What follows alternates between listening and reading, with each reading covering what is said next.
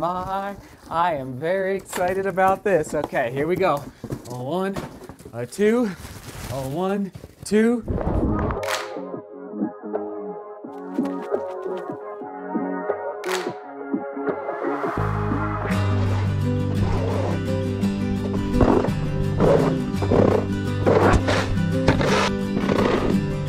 Eight beautiful miles.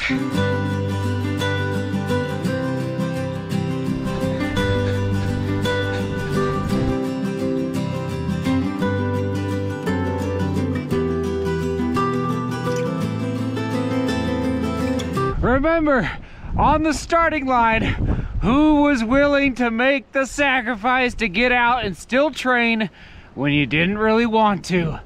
This is where the winning happens, right here.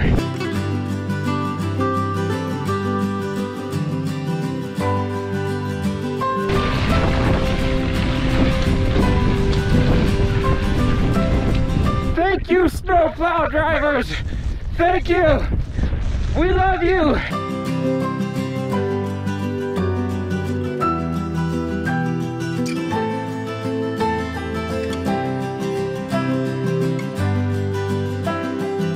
Nothing like closing out a 140-mile week with a little high knee action. Oh yeah!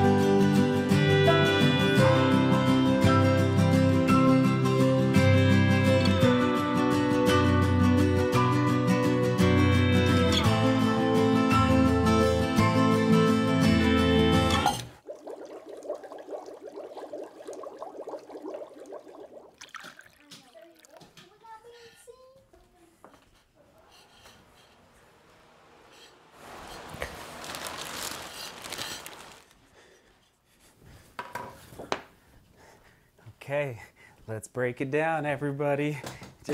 I gotta record in the kitchen because everyone's napping, and I tend to project my voice when I get excited, so I gotta hide in the, and I can't go to the studio because it's a blizzard out there, so I'm just gonna hang out right here, talk to you all about volume. Oh man, 140, baby. And yes, we will open these up here in a little bit. Something big's happening on the YouTube channel. You're watching this Monday morning, so something big is happening. I will announce it as soon as the details are all ironed out. It connects to what's inside these bags. Today's Sunday. I'm just going to try and communicate as clearly and concise as possible about running my highest volume ever in 1 week in my entire life. First of all, Glass City Half Marathon. I am not by communicating this with you, gotta say this up front, I'm not recommending you go out and run high volume, okay? People react to different types of training in different ways. Some people react really well to speed training on the track. Some people react really well to weightlifting in the gym. Some people don't. I know some people personally who I trained with in the past, and they did not react well to lifting in the gym, okay? Story for another day. And yes, some runners react well to 95 miles a week. Some runners react well to 150 miles a week, okay? So, as I'm communicating with you, it's not about it's about finding what works for you, and it's taken me, yes, two decades to continue to well, I just set a half marathon PR as a 35-year-old about 2 months ago in Naples, Florida. Great day, great race, and I topped out in the previous training block at 130 miles a week. However, I did not hit my A goal. My A goal, as you all know, was to break 105. Therefore, I keep tinkering and figuring out, okay, in the Glass City Half Marathon in Toledo, Ohio, on April 25th, 2021, what is 140 miles a week gonna push me through that 105 into the 104 barrier? We don't know. We're gonna find out in about 6 weeks, okay? So that is where we are currently right now. I just finished. I just got back in the blizzard's conditions, 10 miles to top off, yes, my first week ever at 140 miles as a 35-year-old. Lifetime volume. Let's break it down. Here we go. This is really, really interesting. Really interesting. especially, I'm just going to give a little shout out to the middle schoolers and high schoolers out there. I know you watch the channel. I'm just communicating with you how I've arrived at this point, able to run in the 105s for a half marathon. Not a bad time. And the hopes of breaking 30 minutes in the 10K in Naples, Florida in 4 weeks from now, okay? So middle school, 1998, 25 miles, okay? High school, senior year, 45 miles a week. That's it. Now, I'm not saying that was the right decision, but that's where I was at. That's where my coaches had me, right about that 40 to 45 mile window per week as a senior in high school.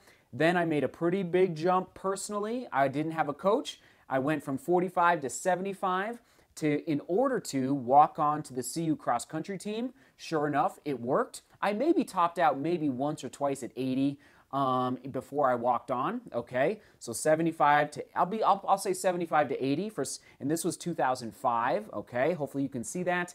Senior year at CU, right around the 100 mile a week mark. Okay, we dabbled at 90 miles a week. We dabbled at 105. It just depended on where we were at in the training cycle, but I'm going to say 100 miles a week, senior year, cross country and track. And then I put YouTuber for 2019. That's when the channel really started to grow. And that's when I really started to take mountain running especially a little more seriously.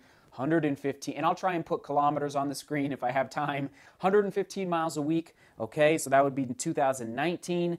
And now in 2021, as I attempt to run faster on the roads and in the mountains, okay? Yes, I decided to dabble at 140 miles a week. This is the first week ever, and I put a question mark because we don't know what's going to happen, all right? No, I don't know exactly what's going to happen, but I'm hoping that by building that aerobic engine more consistently, I'm going to slowly drop my times, okay? Run PRs, again, as a 35-year-old. So we got to keep dreaming. We got to keep fighting. So there's my lifetime volume, and I'm going to hold 140 miles a week for one more week, okay? 140 miles a week for one more week at the end of week 8, so next week, and then boom, drop down. And this is, I put a question mark here. First of all, I put a snow question mark. I don't know how long it's going to take for the snowstorm to melt away in order to run fast again on the, on a track or wherever. But I'm going to go from 140, maybe to 120, maybe to 115, maybe to 100. I don't think I'll go below 100, but the key now is to start to freshen up, use that aerobic base for speed, and a lot of it, a lot of speed. So I'm very excited. There you go, everybody. Okay, calling it there for now, and then we'll open these packages. Hopefully that just helps give you that picture, all right? Oh, and again, you gotta find for your personal genetics, your personality, where you're at emotionally, where you're at mentally, where you're at just your physical development. And that's where I'm not a big fan of high schoolers running 80 miles a week. And I hear that's more and more common these days where high school cross-country programs will have, and I know it's like, listen to your coach, but I just think kids are still developing so much in high school physically that I think you have to be very cautious running too high a volume. Again, it's taken me many years to arrive. It just doesn't happen everywhere. It takes years and years and years to arrive here. All right, calling it.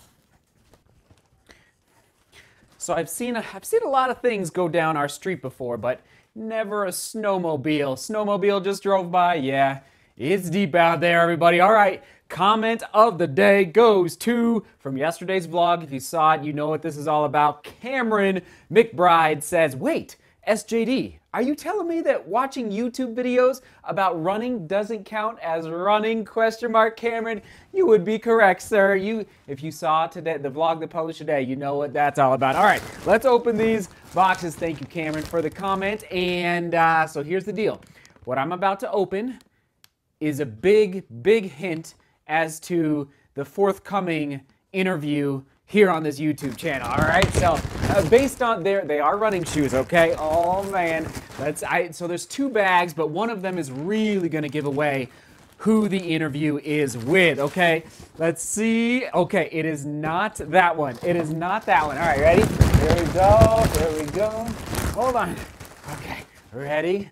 I hope it's, oh, it's not this one either. And we're back. We're back. I found the box. I found it, everybody. Here it is. Okay, so these shoes will give away who will be appearing on the channel in the not so distant future. Sorry about that. I knew they were somewhere in this house.